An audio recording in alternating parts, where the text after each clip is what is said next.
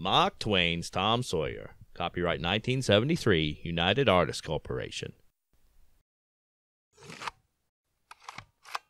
When Tom Sawyer skipped school to wave to the riverboat,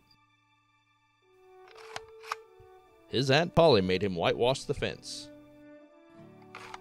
But Tom talked 15 other boys into doing it for him.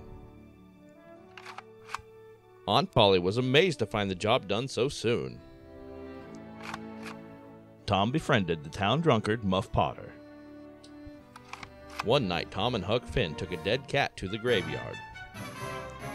They witnessed a killing. Injun Joe stabbed Doc Robinson.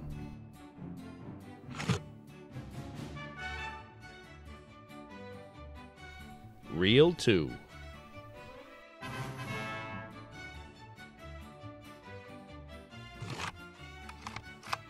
Tom worried because Muff was in jail for the killing. Tom interrupted Muff's trial to shout, "Injun Joe done it!" Injun Joe leaped through the window and escaped. Tom and Huck rafted to an island in the Mississippi. They broke up their own funeral while walking into the church. The joyful townspeople gathered for a picnic. Tom and his friends played games and ran races.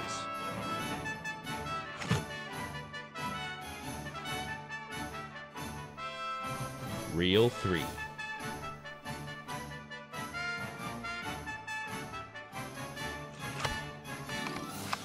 A traveling photographer shot the picnic group. Tom and his girl Becky went exploring in a cave. They found a skeleton. Becky screamed. Injun Joe was hiding in the cave. He chased them, but fell to his death as the searchers found them. Becky's father treated Tom to a boat trip to St. Louis. Huck, alone on his raft, waved goodbye to the pair. Thank you. Please support work such as this by liking, commenting, or subscribing.